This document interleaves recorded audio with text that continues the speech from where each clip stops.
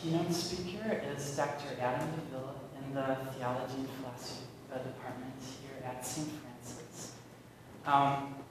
Dr. DeVille is the editor of the International Juried Journal Logos, a journal of Eastern Christian Studies.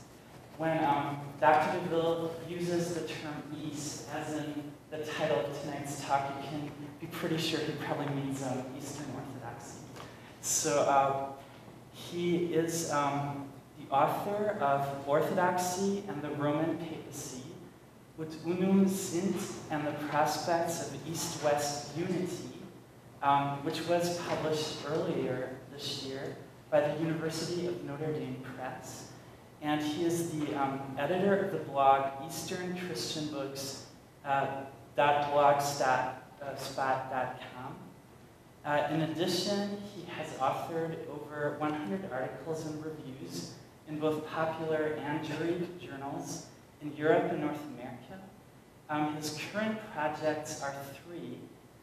He's writing a chapter on the church as an invited contribution to the forthcoming Oxford Handbook of Ecumenical Studies, and a book under contract with T&T Clark of London, tentatively titled Sexual Differentiation and the Christian East, Sources Ancient and Modern, and he is editing an anthology of articles by scholars around the world, tentatively titled Eastern Christianity and the Encounter with Islam, likely to be published in 2014. So as you can see, Dr. DeVille studies a lot in terms of ecumenical studies and the encounters of different religious traditions. So if you would join me in welcoming Dr. Adam DeVille.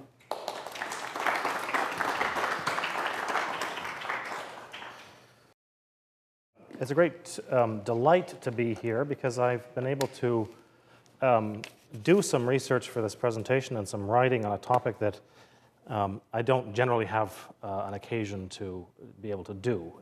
I've had a long-standing interest in and fascination with the life and the works of the English writer Yves Lenoir, but it's not a topic that lends itself to a lot of sort of undergraduate theology courses or a lot of the current writing I've been doing. So I'm very glad to be asked to give this presentation this afternoon.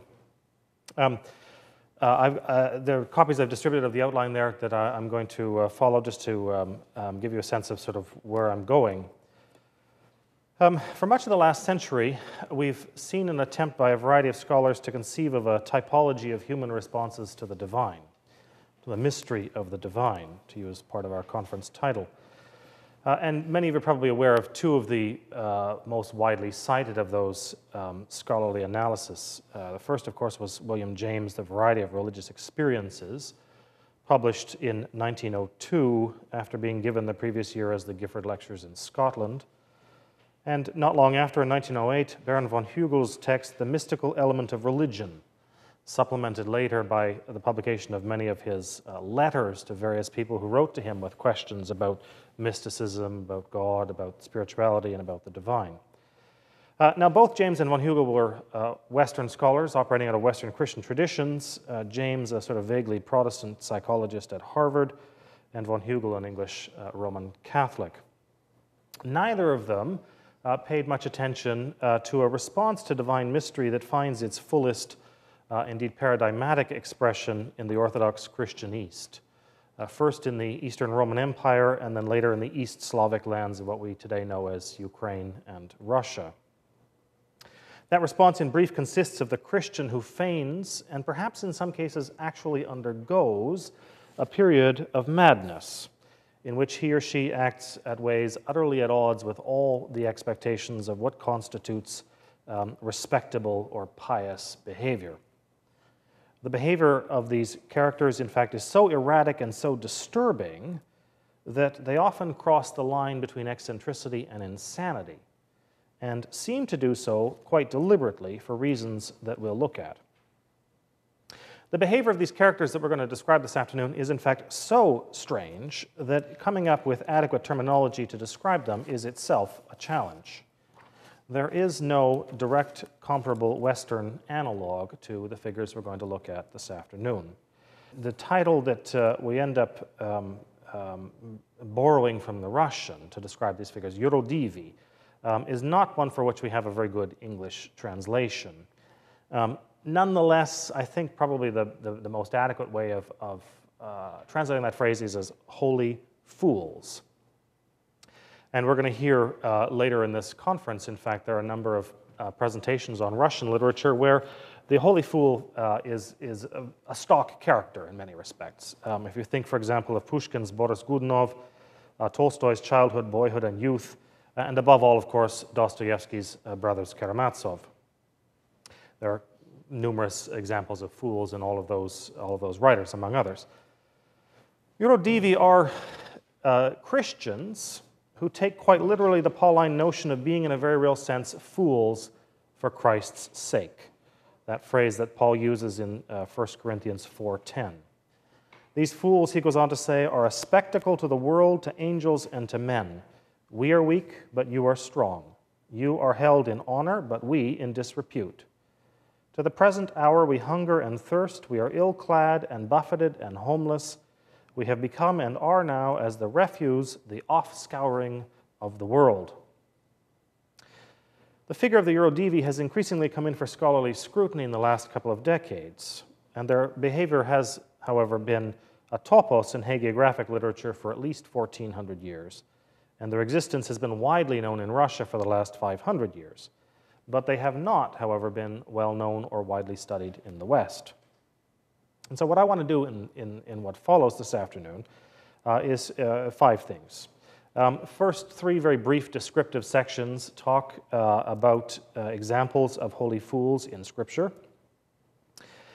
Look at just one example, the example to which all the literature looks back, of a holy fool from the Eastern Roman or Byzantine Empire.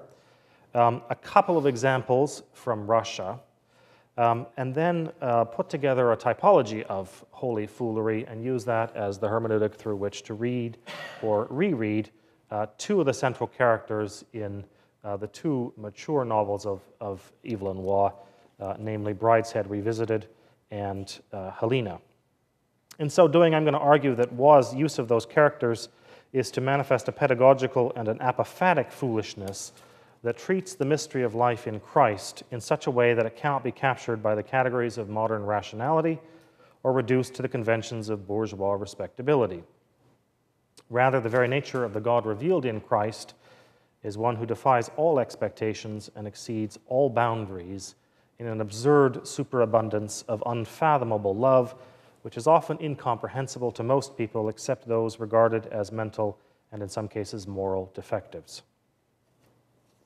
So just briefly to look at some examples of foolishness in Scripture then. We have a number of those examples in both the Old Testament as well as the New. We start off with the greatest of the Old Testament prophets, Isaiah, who is told by God to start walking naked and barefoot for 3 years as a sign and portent against Egypt and Ethiopia, from Isaiah 20. Ezekiel's instructions are just as infelicitous, but in a different way. God tells him first to recline for 390 days on the left side. But as God moves from Ezekiel's bedroom to his kitchen, things get worse for poor Ezekiel, who is told to eat the scroll, and then even more alarmingly instructed, "You shall eat a barley cake, baking it in their sight on human dung." To which, naturally enough, Ezekiel objects, whereupon the Lord grants him minor reprieve in saying, "See, I will let you have cow's dung instead of human dung, on which to prepare your bread." There are other examples of God doing or instructing other things to do that seem risible or foolish in human terms, but have a purpose in God's plan, usually to instruct or correct the people of Israel or their enemies, or both. Examples of that include the postmenopausal Sarah being told she's going to conceive a child, in response to which she laughs in God's face, Hosea taking a whore, Gomer, for his wife, Jeremiah being instructed to go about with thongs and yoke bars on your neck, Zedekiah being told to wear horns of iron. There are other examples in the New Testament, but I will not belabor the point. In the New Testament, we get a clearer description of holy foolishness as such. although the New Testament is very careful to make clear that foolishness is very carefully teleological and pedagogical in nature. As John Savard has remarked in his 1980 book on holy foolery, the New Testament never beatifies wisdom or folly in general, but only wisdom or folly under a certain description. In the Gospels, for example, we find Jesus thanking his Father for having hidden these things from the wise and understanding and revealed them to babes. It is Paul, of course, who gives us the fullest description of holy foolery and absurd conduct. In the book of Acts, he is himself accused of being a madman for preaching about Christ. It is from Paul's pen that we receive the famous hymn to Christ's absurd self-abnegation, his kenosis, in the famous hymn in the 2nd chapter of Philippians. And of course, it is Paul, whose first letter to the Corinthians, that puts before us the language of holy folly several times. In the 1st chapter, he speaks that the foolishness of God is wiser than men, and the folly of the wisdom of the world must be scorned so that a fool may become wise.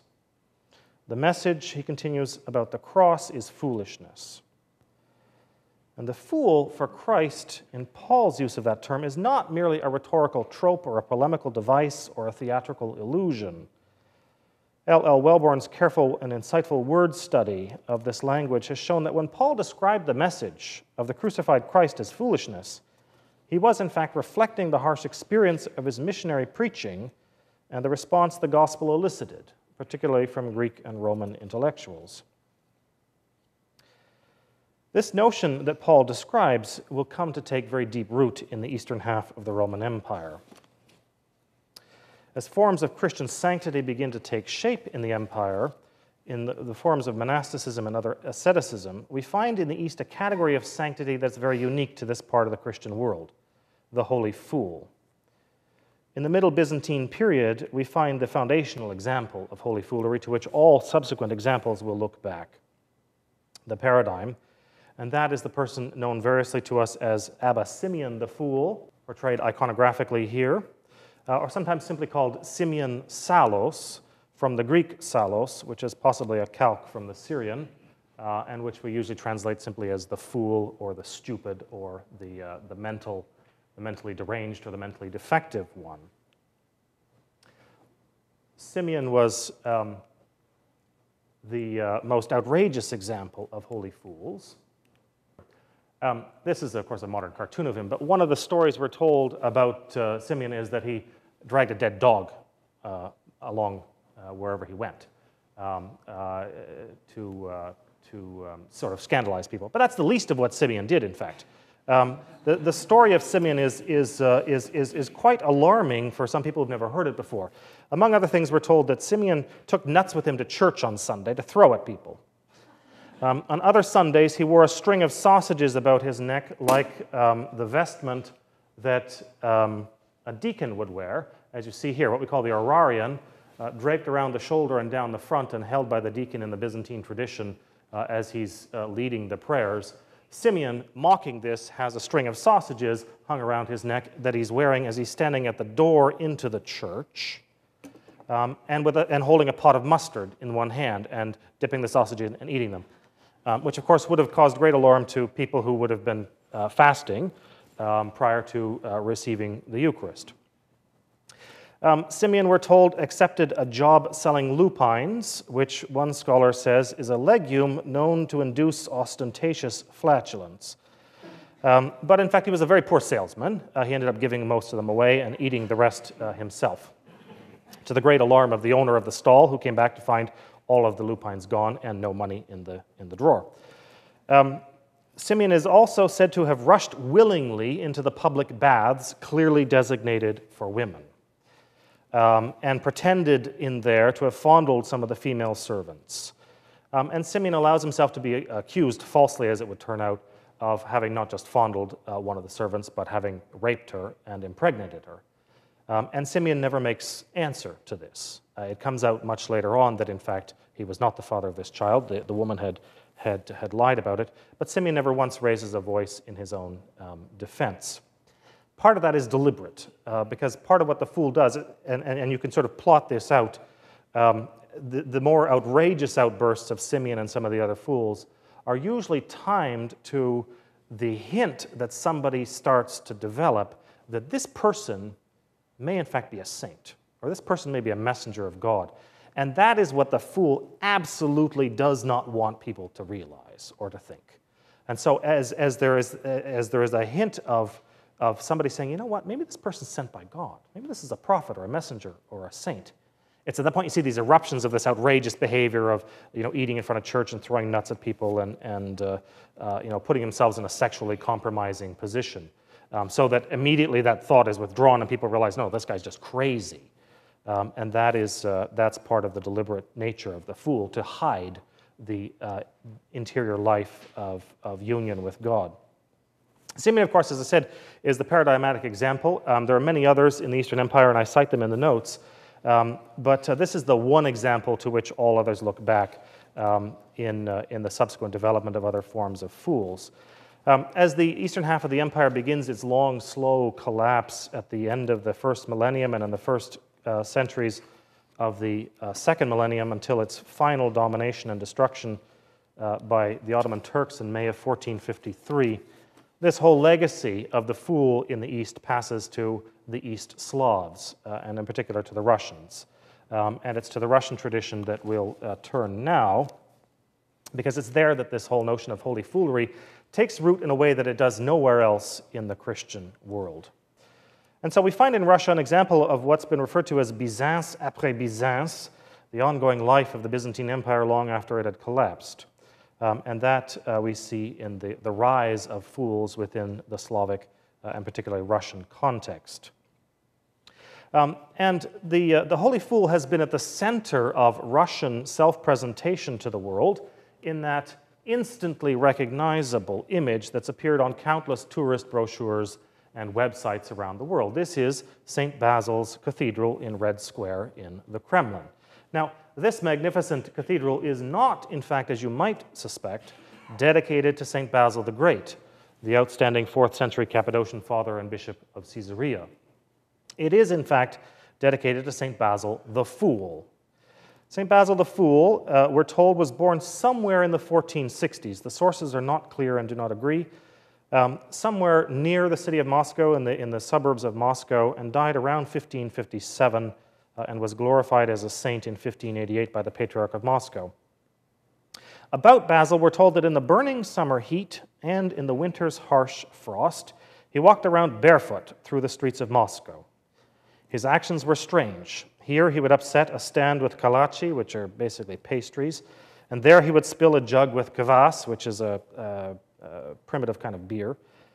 Angry merchants throttled Basil, but he endured the beatings with joy and thanked God for them. Then it was subsequently discovered the kalachi were poorly cooked and the kvass was badly prepared. And so the reputation of St. Basil quickly grew, and people saw him as a holy fool, a man of God, a denouncer of wrong. There are many other stories about Basil, some of them probably apocryphal. One of them says that Basil was fearless, and God protected in challenging Tsar Ivan IV, to whom history has given the suffix the Terrible. Basil apparently challenged Tsar Ivan at one point and said to him, "You have no need to fast," referring to the period of preparation of Great Lent leading up to Easter. In the Orthodox tradition, that's kept very strictly, usually with what today we'd call a vegan diet. At the very least, you would not eat flesh meat. But Basil goes right up to the emperor and says, "You don't need to fast. It will do nothing for you because you've already shed so much blood, so much human blood, that you don't need to worry about consuming animal blood and animal flesh." And instead of Ivan reacting with the kind of tyranny and fury you would expect, he was, we're told, basically struck dumb. And in other sources, we're told that Basil so impressed the emperor that Ivan bore Basil's coffin at his funeral. He was a pallbearer for him. Again, some of these stories are probably apocryphal, but they give you a sense of the importance of these figures in Russian history and Russian culture. So there are many examples. Again, I'm not going to go into all of them. I cite some of them in the notes, but one other that I would draw to your attention in passing. This is Basil here. Again, the sources tell us, going about naked on this icon, and the sense of communing with Christ in the upper left corner, and the city of Moscow itself here down the bottom. The other one that I would draw your attention to is a much more recent figure from the 19th century. She died somewhere around the year 1803 and was more recently glorified as a saint by the Russian Church in 1988. This is the one we know as St. Xenia of St. Petersburg. Hers is a fascinating example, I think, for transgressing the boundaries of sexual roles. She married her husband Andrei as a cavalry officer, and they enjoyed marriage as a young couple until one day he suddenly dropped dead. And this worried his pious wife enormously because he had not received the last sacraments of the church. And so what she does on his behalf is to give away all his possessions, give away all their possessions as a married couple, and to don his military uniform, and to spend time going around the capital, St. Petersburg as it was then, doing good for people, disguised as her husband, and insisting, even when they recognized her, that they call her by his name. And her point in doing this was that she wanted any good that she did, serving the poor and helping the suffering, to be accounted to her husband by God as a way of making up for any unrepented sins he may have had at the time of his death. There are, as I say, many other examples. We don't have time to go into all of them. But what I want to do now is sort of look at some of the common features of fools, both ancient and modern, to draw them out and then apply them to some of the characters of Evil and Woe. Now, there are a couple of cautions before we go on. And we have to bear in mind that the fools, I think, evade a complete, exhaustive analysis, especially a psychoanalysis. George Fedotov, in his study of the fools, has said that the life of a holy fool is a perpetual oscillation between moral acts of saving men and immoral acts of insulting them. There's a fundamental instability in the life of the fools which prevents us from ever knowing with complete and absolute certainty whether their outrageous antics are merely pedagogical postures designed to encourage the virtues of faith, hope, and love, or whether they are something else. And in the end, sorting out these questions may not even be all that important. One scholar has written, "The fool for Christ's sake behaves incorrectly from the layman's point of view. Nevertheless, he preserves his sanctity on some higher level where these opposites evidently lose their generally accepted meaning." He goes on to say that most fools witness to the neutralization of the purity-dirtiness opposition, as well as similar oppositions between clothed and naked men and women. The fool, in the end, serves as a particular instance of coincidentia oppositorum by being, as the hymnody so often puts it, bodiless in body and surpassing all wisdom by folly. So it's generally accepted then that we can never finally, completely, absolutely differentiate the Eurodivi, the fool, from the insane. As Pavel Florensky has put it, it might be insanity, or it might as yet be a special and unrecognized form of incomprehensible wisdom. Kallistos Ware, the Oxford Orthodox scholar, has put it succinctly when he says, "The fool is equivocal, enigmatic, and always a disturbing question mark. This is deliberate and intentional insofar as the fool seeks to disrupt those who have identified faith and truth with the secularized concepts of moral uprightness and conventional decorum." So these are a couple of the cautions that we want to keep in mind as we continue here. What I want to do now is sort of look at a couple of examples of what I would regard as holy foolery in the writings of Evil and Woe.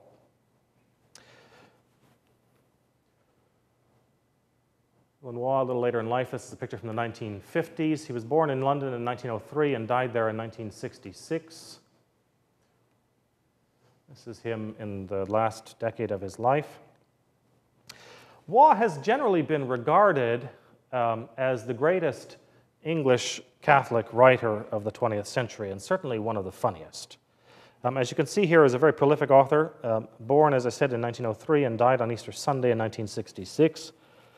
In between, he went to Oxford, married twice, raised 7 children, wrote 18 novels, 3 biographies, 7 travel books, many newspaper and magazine articles, and 1 volume of autobiography. I've listed, I think, all of the major works here in chronological order. In addition to all of his published works, fiction and so on, he was also, many regarded him as being the funniest and most prolific letter writer of his day, and also an amusing, if often searingly blunt diarist. His novels have worn extremely well, almost all of them, together with many of his other works, remaining in print. Penguin, in fact, is bringing out another edition of them either at the end of this year or the beginning of next. And Alexander Waugh, Evelyn's grandson, told me last summer that Oxford University Press has signed a contract with him to bring out the collected works of Evelyn Waugh in a series projected to run to at least 50 volumes. So his works continue to be read. They also continue to be watched on the big screen. Several adaptations of his novels. Scoop has been turned into a film. Bright Young People has been.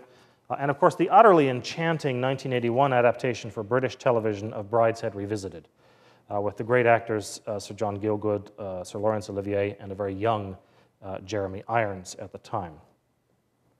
So before we look at two of Waugh's novels and the notion of holy fools in them, a couple of other cautions that a couple of other caveats that I want to make here. The character of the fool, especially in the classical Greek forms, Simeon Salos, for example, we're not going to find a direct copy of in any of Waugh's works. There are lots of other fools in the more conventional sense in many of Waugh's novels, people who are portrayed as being stupid, incompetent, malicious, mendacious, and so on. We're not looking at those either. And Waugh makes it very clear who's who, the ones that are genuinely stupid versus the holy fool. The other point I think it's important to keep in mind is that Waugh may not have himself, being the famously irascible figure that he was, liked this analysis of some of his characters. In part because Waugh had a very dim view of all non-Roman Catholic Christian traditions. Waugh was a convert to Catholicism, received in 1930, and remained a very staunch and unapologetic Roman Catholic for the rest of his life. His conversion in 1930 was, in fact, a very unpropitious time for relations between Christians in the pontificate of Pope Pius XI, for reasons that I mentioned in the notes. Within days of his conversion, Waugh is under contract with at least one London newspaper to go to Abyssinia, as it was then called, Ethiopia, to cover the coronation of its new emperor. And he had written of the Abyssinians that they were nominally Christian and deplorably lax in their morals. He bought into a lot of stereotypes about Eastern Christians. In one article that results from his trip to Abyssinia, he ends up mocking the Orthodox liturgy that he saw there, the Alexandrian Rite in its Abyssinian recension, in his article, A Coronation in 1930. And in other places, he very unfavorably contrasts Eastern Orthodox liturgies with Roman Catholic liturgies of the time. But Waugh has no understanding of Eastern Christianity at all in any serious sense, either in its liturgy or in its wider tradition. He's trafficking in some pretty clear stereotypes in much of his treatment. Nonetheless, I'm going to press on because I think that there are two characters that do embody many of the aspects of the Holy Fool. And I think we may come to a deeper understanding of two of those characters by looking at them through this hermeneutic. These two characters, Sebastian and Helena, are at the heart of two of Waugh's mature novels. This is kind of a standard Byzantine icon of Helena here with her son, her famous son Constantine the Great, the emperor, on the left, and then a standalone modern version of Helena here.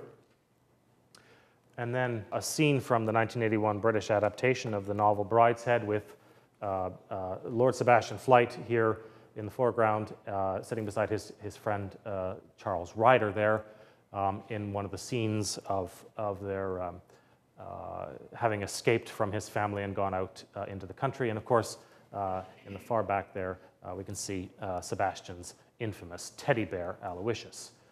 This very sort of hedonistic phase in their life in which it's consumed with good food, good wine, and escaping into a sort of fantasy world.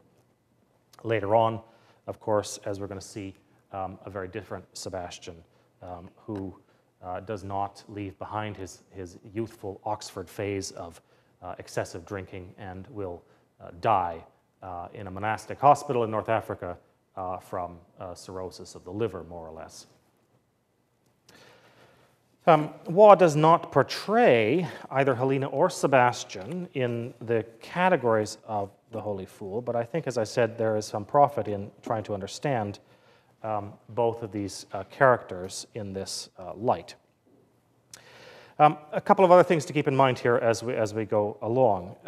Waugh, in both Brideshead and Helena, has often been, I think, wildly misunderstood and accused of several things for which I do not think there's sufficient evidence. It was very common, especially after the Second World War, to portray Waugh as nothing more than this kind of arch snob who was concerned with nothing more than sucking up to the aristocratic classes and trying to ingratiate himself with the rich and the wealthy. I've written elsewhere showing that neither of those charges has any foundation behind them. Waugh does not, in fact, in this novel, suck up to the rich and the wealthy. And in fact, in both Brideshead and Helena, there are instances of very wealthy, very powerful people being portrayed in very negative light. So he doesn't romanticize either the poor or the rich, or indulge in any kind of gratuitous denigration of either of them. Both Brideshead and Helena have also been, I think, mischaracterized as just Catholic propaganda, conversion stories that seek to sort of draw people into the Catholic faith. And I don't think that that's the case in either one. And in fact, Waugh was very clear in his letters in response to critics that this was not, in fact, Catholic propaganda. He was not, in fact, trying to beat people over the head with Catholicism.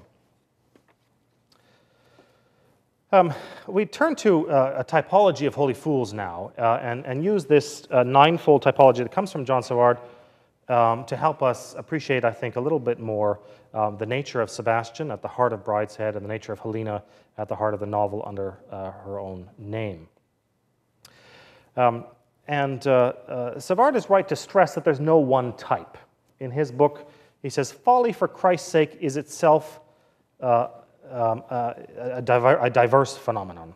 The communion of saints is a mystery of unity and diversity, not of regimented uniformity." And he gives us these 9 ways of trying to categorize and understand fools. And the first he posits is the fool has to be very clearly focused on Christ. That's one of the key signs that's going to help you distinguish whether this person is genuine or not. Is this person doing something, acting in a particular way, so that it reminds you of or points you towards the person of Jesus Christ? So the fool has to have a life that's Christocentric. And he says the fool has to find his inspiration in his or her identity with Christ crucified, with participation in the Lord's poverty, mockery, humiliation, nakedness, and self-emptying. Under this score, I think we have to say Sebastian does not start off with Christ as the clear focus. You know, if we go back to this picture of him at Oxford, Sebastian's leading a very carefree life of indulging in all of the senses, all of the passions, and doing so quite deliberately and quite unapologetically. But it's later on, it's the later Sebastian that we find, or in whom we can see certain aspects of the suffering of Christ. And it's later on that he's described in the novel by, for example, his sister Cordelia as one who is, in fact, close to Christ. She says of Sebastian, whom she's not seen in years because he leaves England and takes up with his homosexual partner and spends his later years dying of alcoholism, basically, in North Africa. But she says of him, he's still loved, you see, wherever he goes, whatever condition he's in. It's a thing about him he'll never lose. And speaking about those who suffer, she says, I believe they're very near and dear to God. And then talking more particularly about Sebastian's, in many cases, self-inflicted suffering, she says to Charles, one can have no idea what the suffering may be. To be maimed as he is, no dignity, no power of will. No one is ever holy without suffering. And in fact, Waugh himself confirms the idea that Sebastian is a form of Christocentric suffering in a letter he wrote in 1955. He said, I'm glad you find Sebastian an interesting character. I don't think he had any egotism. He was a contemplative without the necessary grace of fortitude. With his outer beauty goes an inner purity. Does Helena have a certain Christocentric orientation to her? And here I think she does in some ways. And there's a couple of clear examples of that. Helena has a capacity, especially in the first part of the novel, to ask these startling questions that completely disorient the people to whom she poses them. And if you think of some of the encounters of Christ with various interlocutors in the Gospels, you'll see a certain similarity there. She's also, in fact, not what people expect of a queen in many ways. Helena, of course, is at the top of the Roman social hierarchy as the Dowager Empress, the mother to the Emperor Constantine. And in the novel, she's described as being a golden legend. They expected someone very old and very luxurious, and they rather hoped gentle. Instead, they met a crank, and more than a crank, a saint. It was altogether too much. They were prepared to meet demands for delicacies of the table and elaborate furniture. They had secured a quite passable orchestra from Alexandria, one of the many anachronisms Waugh puts into his text. What Helena wanted was something of quite another order. She wanted the true cross. And the story of Helena is what Waugh regards as a kind of a historical fiction, centered on the life of the Dowager Empress and her pursuit of what remained of what came to be called the true cross. She does not herself grow up as a Christian, but later in life becomes a Christian, and then starts asking questions like, well, you Christians are constantly talking about this cross. You've got pictures of the cross on your church and on your walls, and you make the sign of the cross on your bodies. Where is this cross, if it's so important? And people say, well, we don't know. And so this starts her on her life's vocation, to go to Jerusalem and to the Holy Land to find the cross. Savard says next that folly is a charism. It's something that's a gift. It's not something that you take on yourself.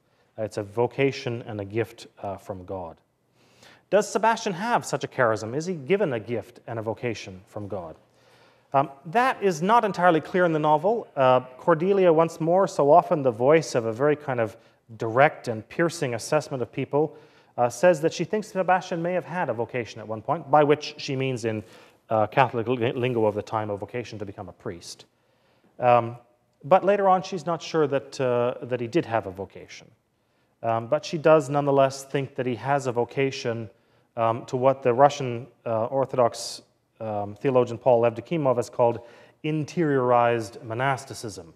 And as we see him lying in this Franciscan hospital in North Africa, that's what he's reduced to a life of suffering and prayer, of an interior life of a monk, even though he's not a formally professed monastic. The charism, what's the charism, what's the vocation of Helena? It's very clear that she has one purpose in life. Waugh makes this very clear in the novel, and her purpose is to go and find the true cross. And in fact, in one of his letters later on to a reader, he says, I liked Helena's sanctity because it's in contrast to all that moderns think of as sanctity. She wasn't thrown to the lions. She wasn't a contemplative. She wasn't poor and hungry. She didn't look like an El Greco. She just discovered what it was God had chosen for her to do, and she did it. And she snubbed Aldous Huxley with his perennial fog by going straight to the essential physical historical fact of the redemption. Savard next says that holy fools are simulating their foolery. They're acting a little bit. They play at being mad. The sacred jester, the clown, the mimic. The fool leads a double life, on stage, in the streets by day, an imbecile in private, in church at night. He is a man of prayer. That, I think, is, Savard is he's a Roman Catholic theologian, and I think he betrays a little bit of a Western bias there, because the examples of fools we do have in the West do often come across as the holy jester, the one who's playing.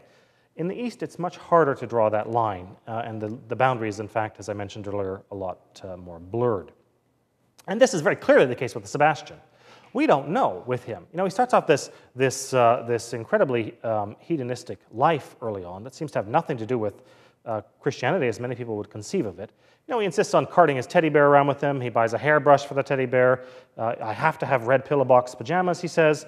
I have to eat these plover's eggs. I have to drink champagne. We have to drink this wine with these strawberries under this tree at this moment. His life, we're told, is governed by this series of very childlike or childish imperatives. So we're never entirely clear with Sebastian whether he's entirely playing or whether there's something else going on. With Helena, again, the boundaries blurred a bit with her as well. There are periods in the novel in which she seems to play at being a dunce, at the very least, if not someone who's taken complete leave of her senses. And there are hints of that back and forth, usually at points of danger in her life, in which she pretends to be not nearly as smart as she is so that people leave her alone. Folly is often described in eschatological terms, concerned with the end times. And I think here both Sebastian and Helena were to some extent acting eschatologically. Because it's very hard, and a lot of readers over the years have said, well, look at Sebastian, look what he's reduced to. What kind of life is this? What good is this, right? What purpose does this serve? He starts off a young man full of promise, described with great beauty, comes from a very wealthy family. And what does he do? He squanders it away on homosexuality and alcoholism. What purpose could Sebastian have? And Waugh leaves the question open. And in fact, hints that we don't know. And in human earthly terms, his life does look like a waste. But that doesn't mean there isn't some purpose for him in the age to come. Helena, her life, I think, is what we could call an example of realized eschatology.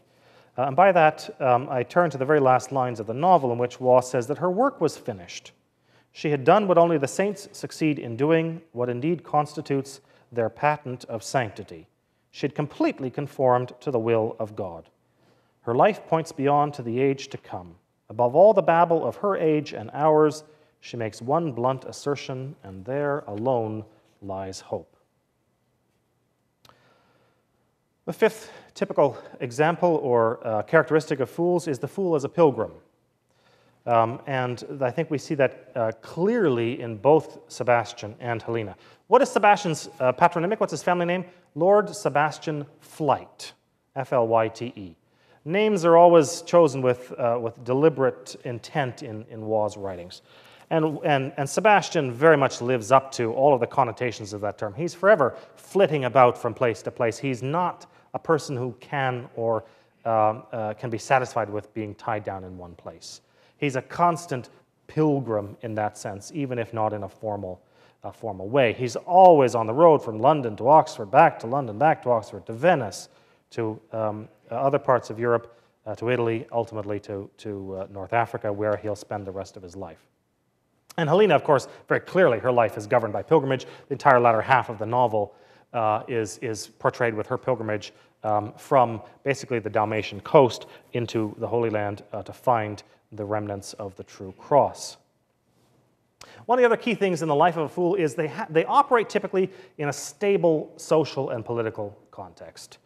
In a time of great turmoil and upheaval, you don't often find fools. Their life presupposes a certain stability that they themselves will try to upset. The holy fool most often appears at a time of political tranquility. That's clearly the case in both Sebastian and Helena. Sebastian's life in the novel, in the interwar period, is portrayed as being quite stable, in part because he comes from an extremely wealthy family. They're able to ride out the economic difficulties of the 1920s and the 1930s, which is the period of the novel. And Helena, of course, has a very stable life at the absolute pinnacle of Roman power by virtue of her being the Dowager Empress. She's not subject to the change. The discernment of spirits is also an important characteristic in trying to figure out, is this person a fool? Are they just playing at it? Are they insane? And an attempt is often made to try and figure out what's really going on.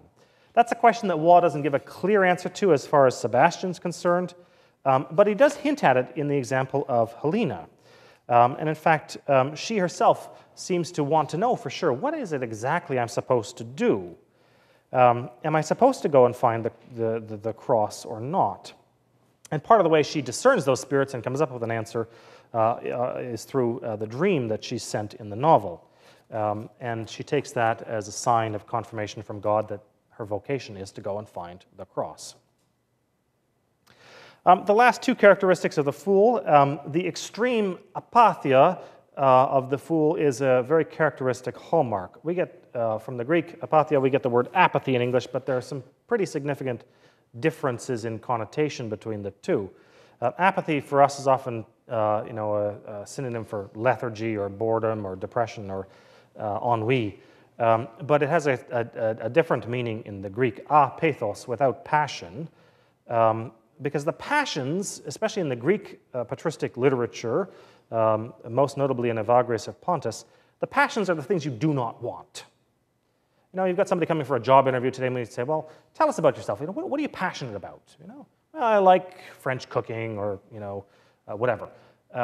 Taken as a good thing. Not so in the patristic literature. The passions are what you want to escape from. The passions are those disordered tendencies, those logismi, as Evagrius calls them, lust, avarice, gluttony, anger, pride, and so on. These disordered desires, these disordered thoughts that we would come through Gregory the Great and others in the West to know as the 7 capital vices or the 7 deadly sins.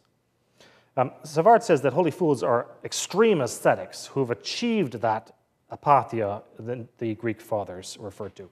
They are simply immune to those very fleshly temptations.